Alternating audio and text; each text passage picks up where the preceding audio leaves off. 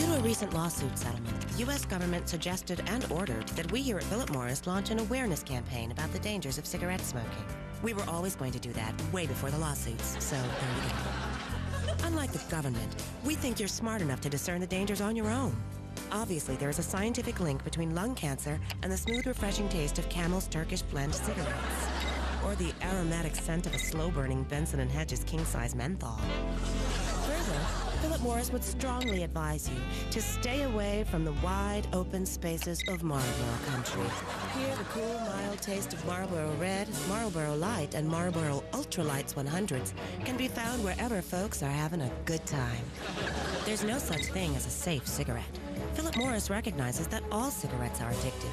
So don't end up like world-famous movie star, multimillionaire, and longtime Pall Mall smoker Mr. Jack Nicholson, who at 70 has no health problems and has sex with 8 different women a week who are at least half his age. Philip Morris, whose cigarettes include the exotic Dunhill line, warns you that secondhand smoke can exacerbate adult asthma and cause eye, throat, and nasal irritation. So if you're exposed to environmental tobacco smoke, or ETS, say at a really fun catered party with a great band, beautiful people, and an open bar like this one, Philip Morris recommends removing yourself immediately to a safer, secluded, lonely area where you can breathe easy.